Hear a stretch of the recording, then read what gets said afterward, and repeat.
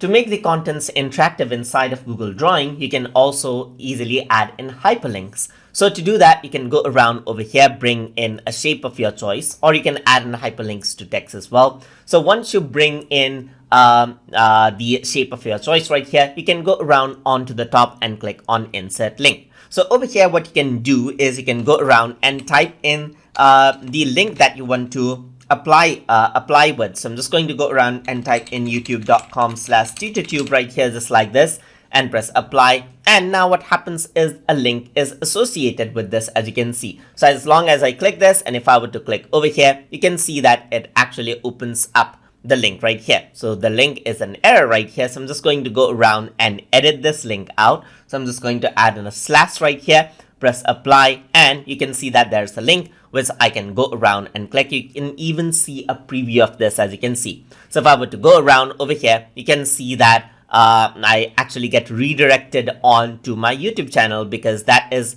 what I actually linked it out with, as you can see right here. So another thing that you can add in links to our text as well. So you can go around over here onto text tool, click and drag this out.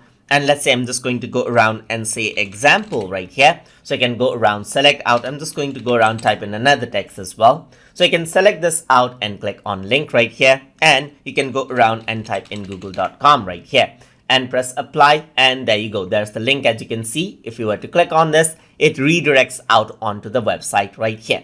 So similarly, when you're actually adding out the link right here, you can also go around. So let me just erase this out. You can also search out for the things that you have inside of your Google Drive as well. For example, I'm going to type in example right here. So there's example drawings that you can link to it, as you can see right here. So if I were to click on that, then what happens is that it gets linked out onto the other drawing files or other Google Drive files that you have in your Google Drive as well. So if you were to click on this, you can see that the other link opens up. And that is how you can add in links to objects and texts inside of Google Drawings. So I hope you guys learned something as always.